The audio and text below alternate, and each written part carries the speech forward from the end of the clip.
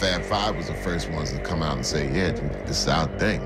This is who we are. That's what made me smile, because they did it together. We're gonna make a statement and we're gonna play ball in a different way that people ain't accustomed to seeing. College athletes in the early 90s didn't have tattoos playing for major college programs. If you had a tattoo, you was considered a thug. If you had an earring, you was considered a hoodlum. I had both.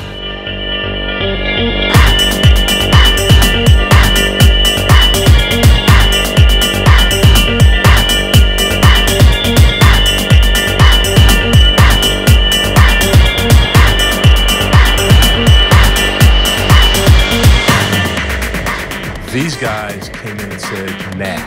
The Fab Five let people know it's not how old you are, it's how you can play. Look out!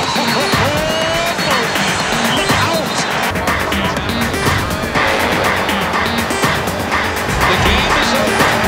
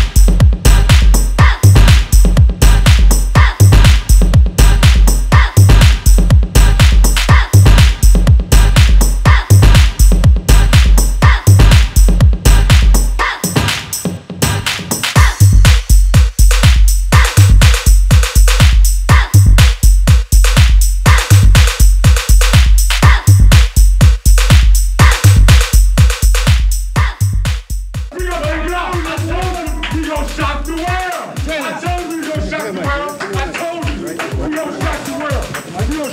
What kind of music you're listening to get you in the mood for this show?